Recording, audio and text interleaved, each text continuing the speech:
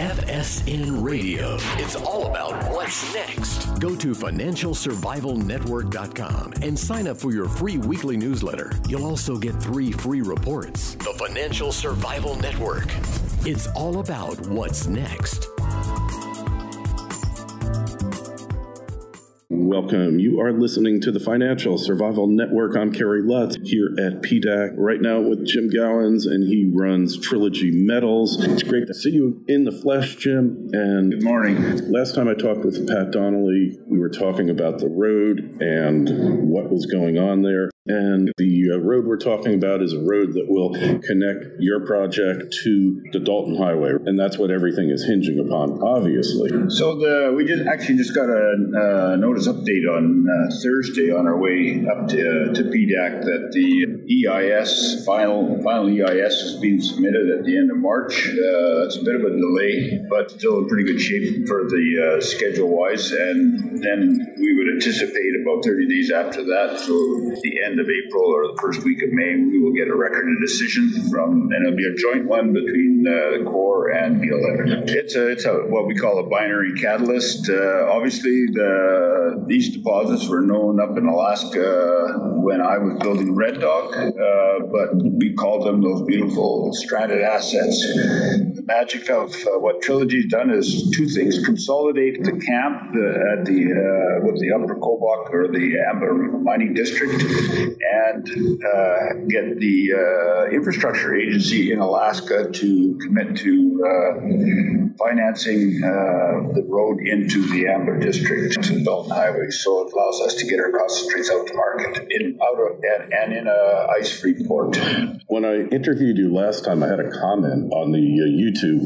The guy said they've been fighting about this road for 10 or 20 years. There was no political will to get this road through, so nothing happened. They've known, obviously they didn't know quite the scale. The road actually was legislated in federal legislation back in the 1970s when they divided up all the land in Alaska to state and federal land and the various wildlife reserves and also the native allotments.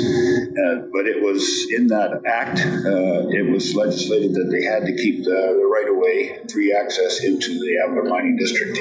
Right. So finally, it's going to happen. Hey, we had a little bit of a market disruption, little freak crash the past week. Your stock, and I should mention, if you're not familiar with Trilogy Metals, the website is trilogymetals.com. The stock trades on the New York Stock Exchange under TMQ and also on the TSX under TMQ. So the stock got slammed like every other stock around. I think we were on the ride down with the rest of the market, and which doesn't make a lot of sense except for the general sentiment. Everybody just panic selling off.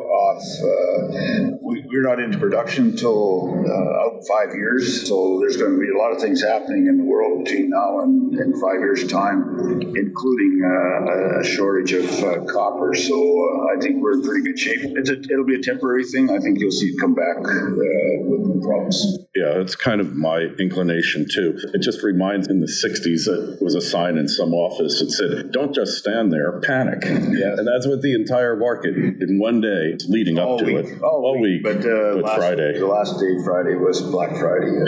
Yeah, it was a real Black Friday. And probably the Fed's meeting, Fed met yesterday on Saturday. They're probably meeting again today. Who knows what they'll do. But obviously, so the road's underway. The comment period got extended, Pat was telling me, because it fell right in the middle of hunting season. It was right in the hunting season for all our native communities up in the area that we were in. So they extended it so that people could attend the meetings, which was a legitimate thing to do. The road is going to be private because there's a lot of pressure to keep it private because of the fact that those native communities rely on subsistence hunting for their livelihood, and having public access to all the fish and game in that area would definitely have a negative impact on them. So And it's going to be effectively a private toll road.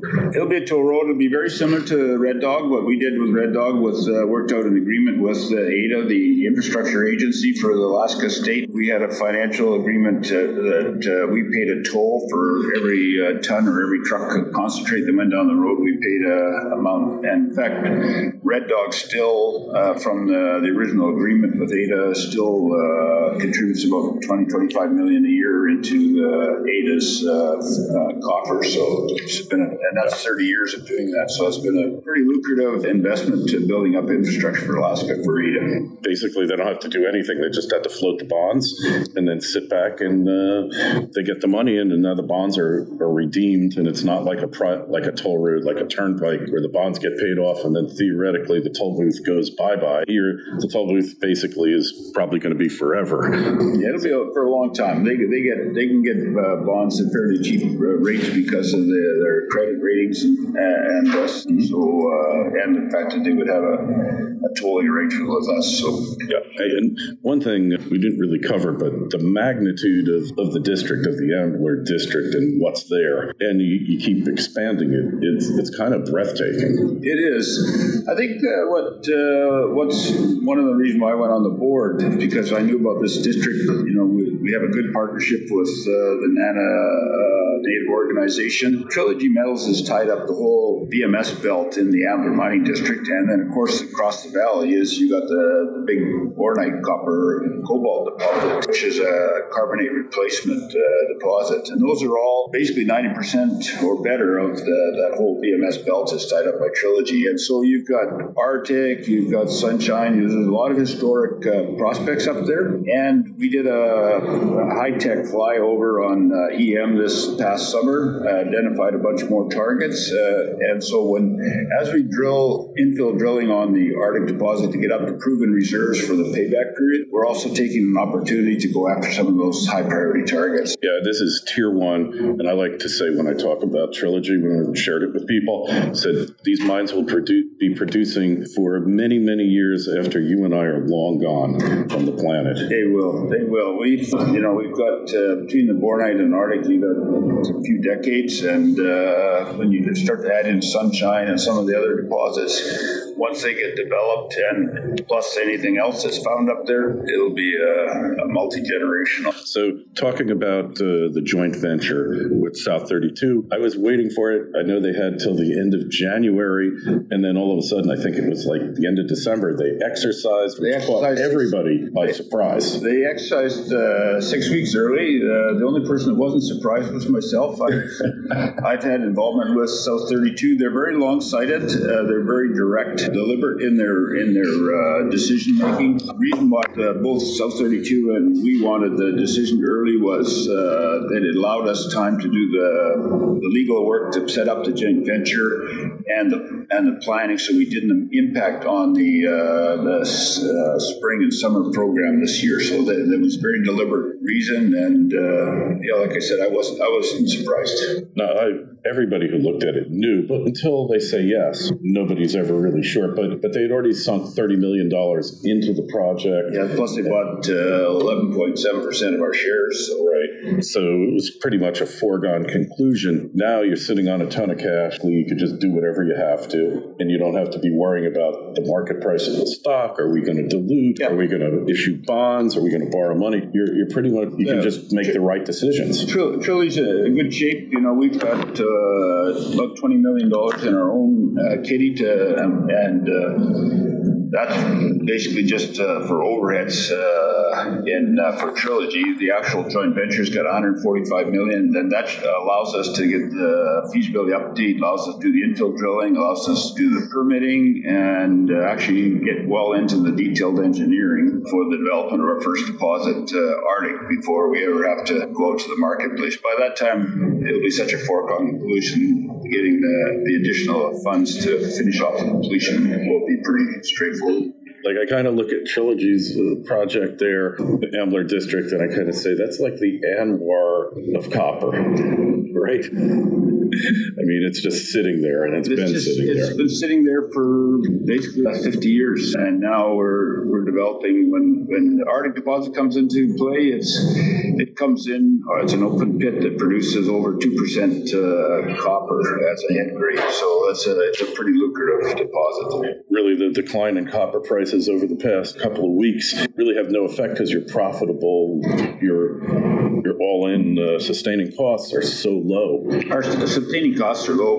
We probably could make money at 225 copper, but I know that in about 5 years' time when we come to production, when you look at the global demand for copper versus what copper projects are coming up down the pike, I think there's going to be a global shortage, particularly as we start to move into the renewable resources, electric vehicles and stuff. The demand for copper is just going to go up. And it's been going up for decades, right? As the world gets more modernized, as the third world becomes the second world, and hopefully the first world, their appetite for copper really becomes insatiable. 50% of the world's copper is consumed right now in China, so it's kind of a foregone conclusion. So you did the Red Dog mine, another remote stranded asset, and this isn't your first rodeo, so to speak. No. When you look at this project as opposed to the Red Dog, is it easier, harder?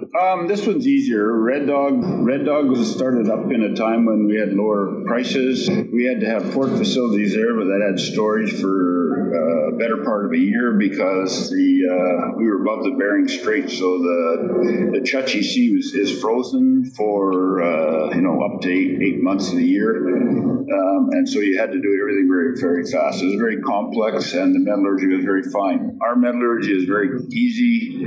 We produce very high-grade concentrates, and we're able to now, with the road, to be able to truck it out to Dalton Highway, put it on the Alaska Railroad in Anchorage, which is highly underutilized. It's only operating at about 30% total utilization, and take it down to Anchorage, which is an ice-free port. And Red Dog, we had to park it to store it, for most of the year, right? Yeah. So I've built 6 mines all over the place, particularly in the Arctic, and I would argue, this is probably the easiest one of the easiest ones I've ever done.